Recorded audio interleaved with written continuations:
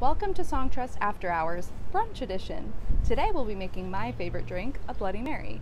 And while we make it, let's chat about the 6 exclusive rights you have as a copyright owner. Just as the Bloody Mary's origin is shrouded in mystery, it's often a mystery to songwriters just what rights they have when they create a song and at what point these rights are earned. The first and most important thing to know is that you, the songwriter, automatically own the copyright of your song as soon as it is finished. By finished, we mean that you have the song in any tangible form, whether it's a final studio recording, a voice memo on your phone, or written down on paper. As the copyright owner of the song, you automatically have 6 exclusive rights that allow you to use your music in a variety of ways. The first right is to reproduce your copyrighted work in a physical or digital format. This can be in the form of CDs, vinyl, or on streaming platforms. The second is that you can create a derivative work of the original copyright, meaning you can make different versions, like an acoustic or remix version of the song for release.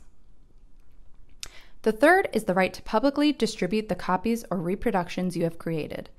This means you have the right to work with a distributor or self-distribute songs via streaming platforms, download stores, or physical retail stores.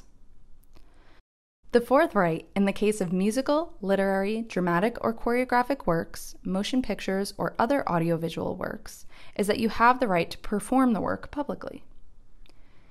The fifth right is to display your copyrighted work publicly, similar to public performance, but visual display only. This one doesn't come into play often, but it would mean you could display the sheet music and lyrics for your song in a public space. The sixth and final right you have in the case of sound recordings is to digitally transmit in order to publicly perform. This basically means your songs can be played over satellite or broadcast radio, digital streaming, or another type of public performance that doesn't involve a person playing the song live for an audience.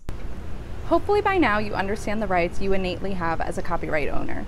To learn more about copyright and publishing, head on over to songtrust.com and enjoy responsibly. Cheers!